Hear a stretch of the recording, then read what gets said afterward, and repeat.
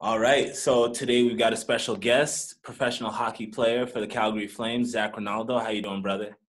I'm doing good, my man. Thanks for having me. Yeah, of course. Thanks for coming on. So let's get right into it. So when you heard the season was canceled, where were you exactly, and what was your immediate reaction? Um, it was early morning, and we were playing that day. And who were we playing? I forget who we were playing. Mhm. Maybe Vegas. I could be wrong, but we all got like a memo from the league and text messages from our organization saying the league's been canceled, and it was like surreal. It Yeah. was it was just very, very surreal. But we were all like, okay, so what do we do? Do we go to the rink? Do we still pregame skate? Is our game still happening? Like, what do we do? We didn't end up going to the rink, but a bunch of us still met up for a pregame meal. Oh, nice. And we still ate our pregame meal, but then we all just went home and just kind of try to gather as much information as we could as to what the hell is really going on. Yeah. And so that's where I was, and that's what I was doing. Yeah, I bet a lot of confusion. Even as a sports fan, I didn't know what the hell was going on either. So, And a lot of people still don't know what's going on. yeah. Have you had any updates or like what's the latest? Are they trying to resume the season or is it just a write-off? I think they're gonna exercise every single option Mm. until there's no options left. Yeah. I don't know how many options. I'm assuming they have um, options that are easy options and options that are very difficult options to make the season resume. Like I said, they're going to exercise every option until they run out of options. Yeah, and I mean, there's a lot for them to consider in terms of like sponsorships, TV ads, things like that. So, what have you been up to in the meantime to stay busy? Just spending time with family? You've been staying in shape? Yeah, when I was in Calgary, um, it was tough for me to work out because the place I was renting, there's no weights. It was just really body weight exercises I had to do. But the thing was, when I was in Calgary, I was renting a home from a player who plays in the AHL that lives in Calgary, though. Okay. So the AHL season got canceled. So he knew he wanted to come home to his house, rightfully so. That if I was that guy, I want to go to my house too. Yeah. So I had to leave Calgary because he wanted to come back to his place, and I couldn't find another place to rent for I don't know how long. Yeah. So he came home. So I had to, round up my family and head back home to Hamilton. So that took a lot. Like I had to pack up the whole house. I had Oh, to make wow. sure my house back in Hamilton was ready to move into. I had to figure out how I was going to get home because I didn't want to go to the airport, Yeah. and I didn't want to drive home. So I had to bite the bullet and go private. And um, that took up like a month and a half of like figuring out, should I leave? Should I not leave? Should I rent? Is the season going to go on another 2 weeks? Do I stay in Calgary? Do I go home? There was so much uncertainty with what was going on, but I decided the best thing for me and my family was to go home, and that's what we did. And now we're in Hamilton. Yeah. So, what have you guys been up to? Just spending time with each other? Or? Yeah. It was the first couple 3 months of the season. I didn't see my kids or my wife, so I'm really making up time for Yeah. those 3 months that I missed with them. And even when I was back with them in December December till now, I was, on the road, in and out of the house every morning, in and out of the house, on the road for 10 days, on the road for 5 days. So I still wasn't, present as much as I would have liked to be, obviously, because of my profession. Um, but now I'm playing catch up. I'm really getting to know my kids, the ins and outs, how to maneuver in the morning with them, because I'm gone in the morning. Yeah. So that's a whole different world to me. And, the breakfast and the cartoons and stuff like that. Yeah. I'm really playing catch up with my kids. It's awesome though. I'm like a 3-year-old in a 3-year-old body right now. Yeah, No, it's fun. that's awesome, man. So Yeah. what do you think is the best course of action for the NHL, or what would you like to see? You think the season should resume, or should the team who's in first place right now be awarded as champions? What are your thoughts? Personal opinion, I don't think the first place team should be awarded the Stanley Cup. I know the players on that team, and I don't think that they would be proud, as proud to say, hey, I'm a Stanley Cup champion, because you're really not. You know what I mean? And that's how I would feel too. If someone said, hey, here's your cup because you were first place, but you didn't really win it, I wouldn't really feel fulfilled on and really enjoying that Stanley Cup. So I don't think that should happen. I would like, obviously I want to go back. But I want to go back. I want fans. I think number one is the fans, especially Calgary fans, because it's been a long time since I felt the love, and then I felt that kind of energy from a crowd, and I've really felt home when I was playing for the fans. So I need my Calgary fans, man. I need them there in the crowd. So I don't want to go back unless there's fans. Can you imagine winning a Stanley Cup with no fans? I know. Or no parade, or no, even when I bring it home, to not have a little parade in my city or show my family and have a Stanley Cup party with my people.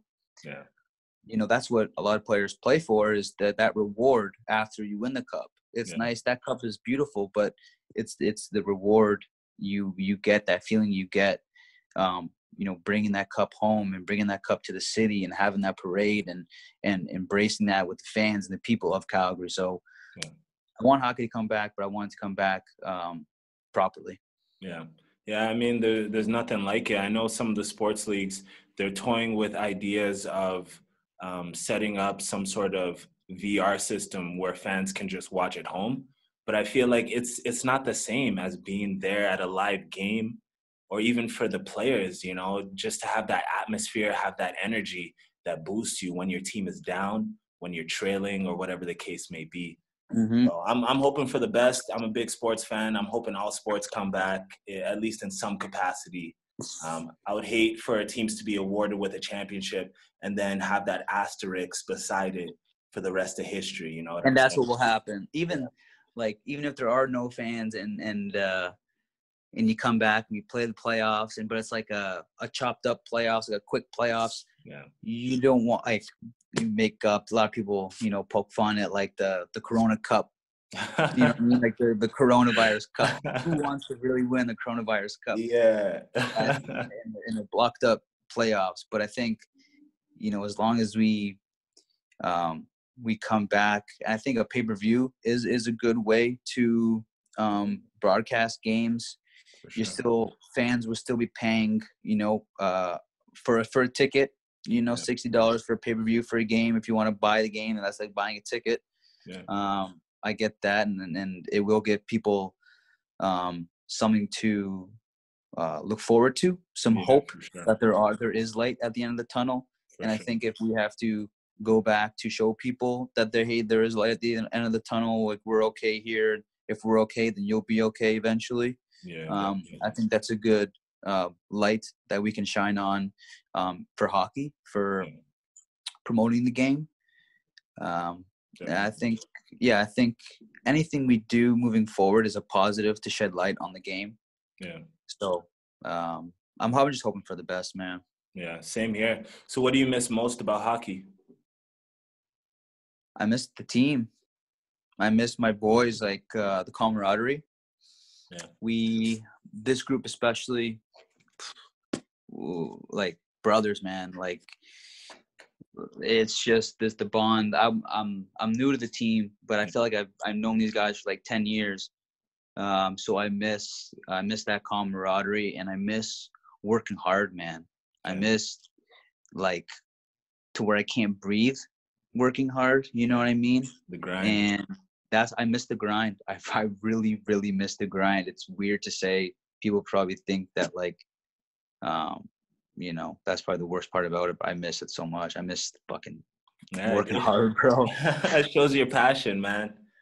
Passion. I mean, I'm a former athlete, definitely not to the same level as you, but I know exactly what you're talking about. It's the process is the best part.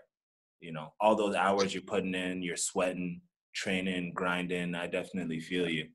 So do you have any pregame, like quirky pregame routines or rituals? Are you suspicious at all? I'm not. Oh shit. I'm not. No, I'm not. I go with what my body needs that day. So if I'm feeling good, then maybe a quick little warm up, and then if I'm feeling like my glutes or my hips need some extra attention, then I'll work those out. Or if I feel I need to get mentally more focused than I have the last game, then I'll do that. But I'm not, like I said, I just go with the flow. Yeah, I'm not superstitious. No lucky socks or lucky boxers or nothing like that. Lucky coins. No. Coffee, man. Like coffee and maybe some injections from the doctor. But that's about it. Nice, man. So let's take it back a little bit. So you were drafted in 2008, 6th round. Take me through that feeling. What were you thinking? How are you feeling? Where were you exactly? And what was your reaction? I was in my bedroom at my parents' house on the computer. Stressing, bro. Stressing. First round, second round, third round, fifth round, sixth round came, and I was still on the computer. And by this time, like my dad left. I was the only one in the room. And Philly was about to draft someone. I don't know who it was going to be. And I'm like, because Philly was my favorite team growing up. Yeah. So I was like, you know what? Philly could take me. I said to myself, Philly could take me. Boom. I saw my name, man. Ooh. I ran up the stairs and I told my old man. And it was just a wrap. It was just a wrap from there. Like, then like, the work boots came on and it was a killer be killed mentality that I sustained after that. Yeah, I bet that's an amazing feeling, man. Is it something that you've dreamed your whole life of being a part of? Yep. From when I was 8 years old, I was going to be in the NHL. You couldn't tell me differently. If I could have been good at football, I could have been good at all these other sports, but hockey was my main dream, and you literally couldn't tell me different. Yeah. So as a professional athlete, I'm assuming that you hang out, or at least you get to be a part of a different circle. Just wondering, who's the coolest celebrity that you've met being a hockey player? Oh man, I was talking about this today actually. Who have I met, man? Oh shit, that's a good question, bro. So many options. I just want a good one. You know what I mean? That I was like, oh, this guy's so cool, and like I didn't think you'd be this cool, but you're cool. Yeah. Shit. I want to say like hockey wise, it was probably Iginla was cool. Like I'm not trying to say that because like Calgary and stuff, but one of the guys, I watched him growing up, and then I got to play against him. And not only did I play against him, I fought him, and then we had some good wars, me and him. And I saw him one night after the game, and I said, "What up?" Like, it was just really good vibes. Although we just played against each other and we hated each other on the ice, it was cool to see him off the ice, and we had that respect factor. Yeah. That's what's up. That was a really, really cool experience. Yeah, I saw that clip actually. That was back in 2014. I saw you laid a big hit on him. So how'd that progress? I'm assuming he didn't like the hit. He approached. Yeah, he didn't like the hit. Like fuck it. I'm thinking to myself too. Like if I hit Jarome, he's probably gonna want to fight, or at least someone's coming after me. No, I hit him like clean hit.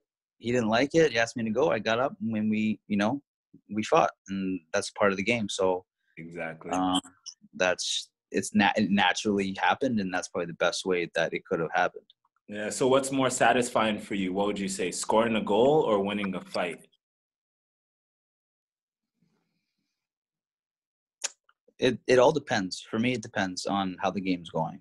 Yeah. If we're like 3-3 going in almost the end of the game when I score and we win the game, then that's bigger than a fight. But at the same time, if we're down 3-0 and I fight and we come back and win the game 4-3 just because I fought and that momentum shifted, then a fight. So I can't pick one, I can't pick the other because it's so in different scenarios, one means more than the other. Yeah. Just depends on how it impacts the game, I guess. Yeah, exactly. But if I were to pick one, I honestly, I would do the harder job, which is fighting. So I think if I had to pick one, if they were like, Zac, you can win the game. How do you want to win the game? A fight or a goal? I would probably pick a fight. Yeah, I had a feeling you'd pick that. Not because I like fighting. It's because no one else wants to do that, and I'm okay with doing that. So I'll be your sacrifice. I can handle my own for us to win the game. Gotcha. Do you have any siblings? Did you guys fight a lot growing up? Is that where you got the toughness from? No. I got a younger sister. I obviously didn't beat her up. But I think I had a lot of rage inside of me, and I wasn't able to release that off the ice because, you go to jail, you get charged, stuff like that. So there was a sport where you could literally hit people, take your frustrations out, and use that as an escape outlet. Yeah. And boom, from 6 years old, you're able to hit and be aggressive. Yeah. And I couldn't sit still in school for the life of me. And so when I was done elementary school and I can go and play hockey and take some energy out, then that was the recipe for me. And I kind of just fell into it. I feel you. Nothing better than fighting and not getting in trouble for it. Yeah, you serve 5 minutes or whatever. That's it. You actually get praised for it. You might make it a living off of it. So. Yeah, true. Actually, speaking of that, I did a little bit of research, and I saw that you have 1,200 minutes of penalty box time, which is about 20 hours or so. Do you know who has the all-time record for most penalty minutes all-time in the NHL? In the NHL, is Domi up there? Ty Domi or Domi is up there. Domi's actually number 3 on the list. Probert up there, top 3? I don't remember, but number 1 Marty McSorley? No, number 1 is Tiger Williams, and he's got almost 4,000 minutes, penalty minutes. Yeah, wild. I know. I don't even know if you can serve that in the penalty box. They might just give him the penalty minutes, then kick him out of the game. You couldn't even serve that. Just stay at home. He's at home lockdown. That's it. Yeah, you got your own box at home, man. Yeah. So is there anyone that you avoid fighting, or is there a fight that you've met that you didn't want to approach? Maybe like a Zdeno Chara or. Yeah, it was very close. I almost fought George Peros. Oh wow. When George was in the league, there's actually a picture of me and George face to face, but my face isn't in his face, obviously, but I'm looking up at him and he's staring down at me, and it's a sweet picture. But I remember exactly that time, and we almost had to fight because I was running around. I was a young kid, 20, 21, 22, just running around, didn't care about what you were going to do. And I almost fought George Peros, and I think that was probably the moment I was like, I shouldn't do this, but I might have to. Yeah. So that was probably the only moment in my career where I was like, yeah, I don't know if I should do this, but I need to, I might have to. And I was willing to do it. It just never happened. I see. Do you feel that pressure a lot? Yeah, I do. Yeah. More so lately as opposed to my younger years. Yeah. I'm older now, and a lot of things ties in more to a game that I've realized over my career, like the time of the game, the score of the game. Are we down a player because they're hurt? Do we even need that fight? Do we, you know what I mean? A lot ties into it, as opposed to when I was younger in the first couple years in the league, where I just did whatever I wanted to do because that's just how I became into the league. Yeah. But now there's more. I'm more of a professional now, to where coaches have taught me the ins and outs of really picking and choosing my spots. Yeah. Accordingly to make sure that we win a successful game. Yeah, for sure. Yeah, as your career progresses, your mentality changes, right? A lot of growth. You learn from. Yeah, I think that's why or how that I've survived this long in the league. Because if I wasn't able to adapt to winning ways and have that mindset of making conscious decisions then I don't think I'd be in the league Yeah. anymore. Yeah, for sure. I mean, we've all had our ups and downs, and I know you've had your ups and downs in your NHL career, but Yep. you've been resilient and you've always bounced back. Just wondering, what's your biggest motivation factor to always come back?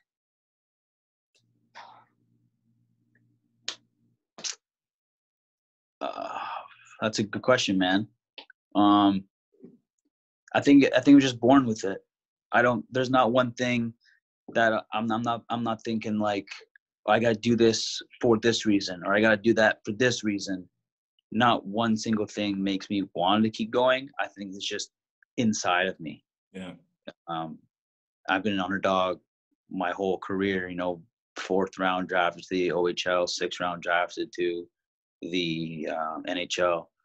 And I think that hard work and that grind is addicting to me. Mm-hmm. And proving people wrong is addicting. And I think that's probably my motivation, is proving people wrong. Yeah. I think that is the number one motivational thing for me, which I just found out now, is proving people wrong. Yeah, proving people wrong and proving yourself right. I feel it. That's right. I think, yeah, it's more satisfying proving people wrong than proving myself right for me. Yeah. So that grind, that grit, that resilience can be transferred to anything you do in life. So let's say you weren't an NHL player, what would you see yourself doing? I think 2 different things. I think if I wasn't a hockey player, I would have picked another sport and become a professional in that sport. I don't know what sport it would have been. Whatever sport I put my heart and soul into, I would have become a professional in that sport. Yeah. But outside of sports, I don't know. It could have gone really bad. It could have gone really, really down south. But Yeah. I couldn't even answer that question, because everything I've learned in my life that I'm really into now, that I'm taking interest in now, happened because I was in hockey. Yeah.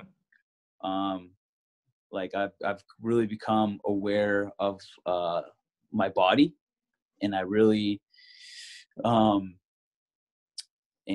open to how my body moves and the ins and outs of my own body. Yeah. And taking care of your body and injuries and that stuff. So I'm really passionate about making sure that youth players are accessible to treatments, and to give back to the youth and educate them, and to make sure take care of your body, because I was a young kid at 1.2 where I was invincible. I could break my knee and I didn't care. I could sprain my ankle and I didn't care. I would keep going. But that's not good. You can't have that mindset, because like now I'm hurting. Now I'm 30 years old because I didn't take care of my body properly when I was 20 to 25.